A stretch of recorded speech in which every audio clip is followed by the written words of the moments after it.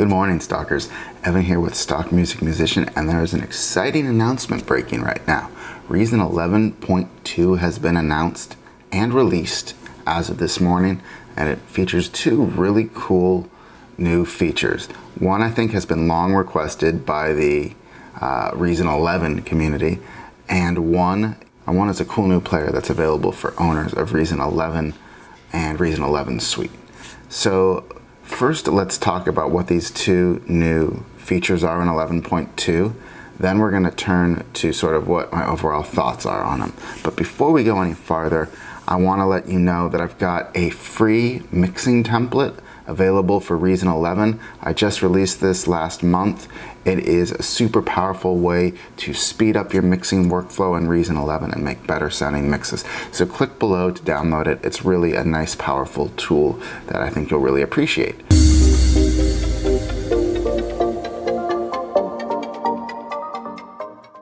Before we go any further, I'd like to remind you to subscribe to this video if you're not, for all sorts of new great videos on Reason 11 and how to use these new features that were just released.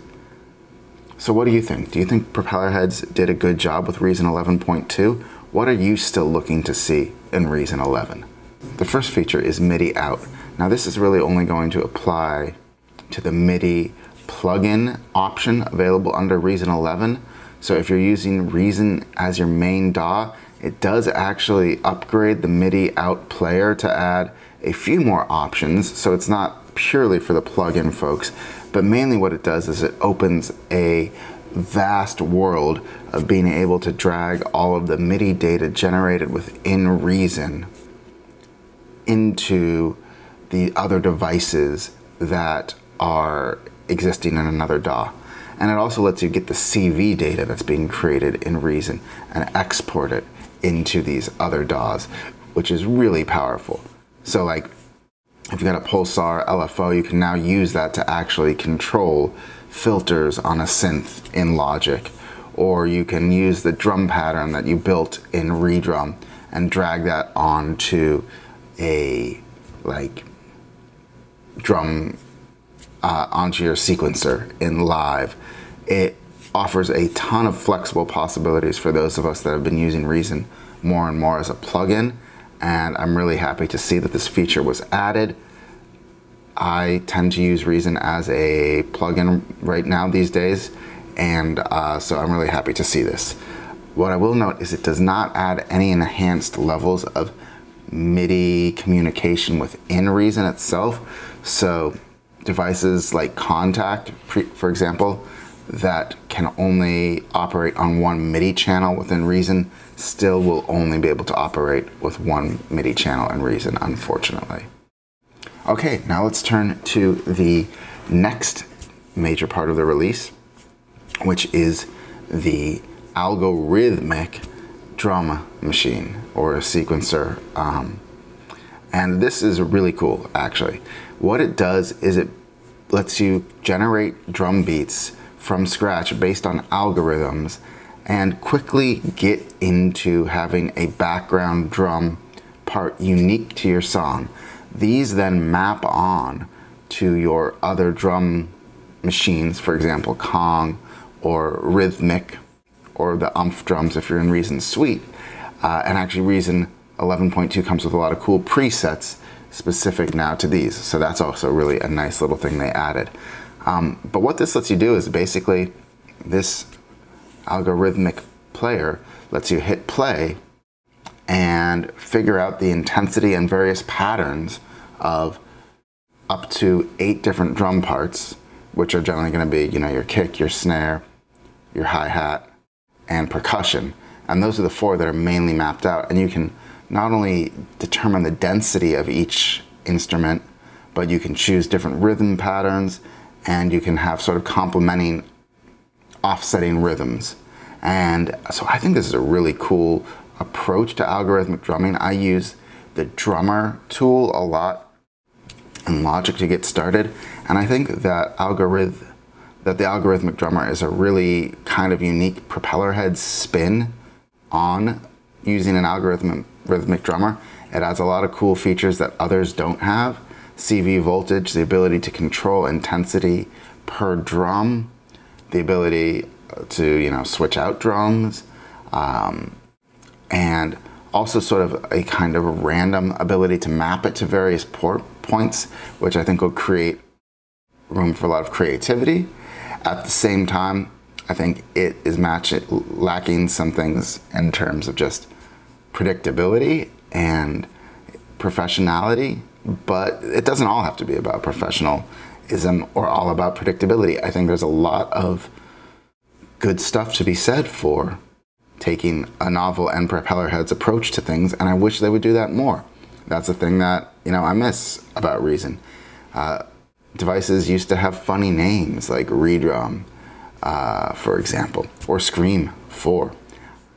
And so not only is the algorithmic drummer a pun, which I'm glad to see them doing, but it's kind of a cool, quirky way of adding algorithmic drumming, which I think is going to be really useful for a lot of people, and maybe makes it so that Reason 11.2 is the upgrade that makes you want to upgrade to Reason. Now, this is not a tutorial on how to use either of these devices. I will be doing stuff on that shortly, so stay tuned and be sure to like and subscribe. But what I do want to note is that just from a developmental framework, I think that I'm glad to see that they're adding to both Reason as a plugin and to Reason as a standalone piece of software. I think that was a really smart move. I'm glad to see that they're getting into algorithms and using those to help us create music, because I think for certain things, for certain tasks, algorithms are going to be increasingly useful, speedy for the workflow, and they're really going to just help you make more music from your home studio, as opposed to having to rely on more people, which is a good or a bad thing. Especially drummers, though, they can be really unreliable. So, just a joke to all my drummer friends out there.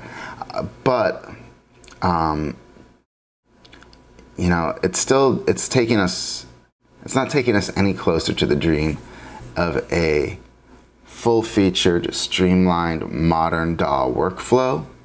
I think these are all really good developments, but it's sort of frosting on a cake that also needs to be rebaked, to mix my metaphors.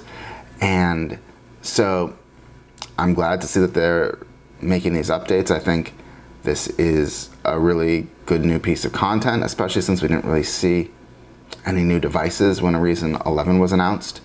And at least in the standard version. And I also think that this is only going to make Reason more usable as a plugin.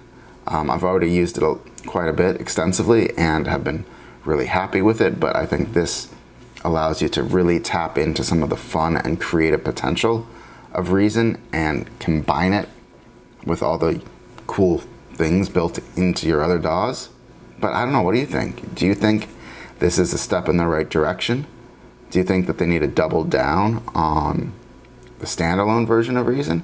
Or do you kind of want to see them just move fully into Reason as a plugin space? I think they're going to be in a difficult situation for the next couple iterations of Reason as they figure out where they want to be on this continuum. But I wish them a lot of luck doing it. I know they're hard at work, and I'm really excited to see what they come up with next. I also want to remind you to download that free template down below so you can start making your mixes in Reason pop in less time. And I wanted to make sure that you subscribe to this channel so you can actually learn how to use Algorhythmic Drummer. And you can learn how to use the new Midi Out. And you can also just sort of learn how to use all the other great features packed into Reason 11 or even previous versions of Reason, because most of this stuff applies across all versions. So there we have it, Reason 11.2. It's out today. It's a free download. Go get it while you can, while it's hot off the presses. And thank you so much for watching. I really appreciate it. I also wanted to give a huge shout out to Ryan Harlan for reappearing in this video. I feel like I haven't seen Ryan in a Reason video in a long time, so it's great to see that he's out and about, kicking like a chicken, and that all is well. So hopefully there'll be more great videos from Ryan, because I've always enjoyed those. And All right. Be sure to check those out on Reason's website.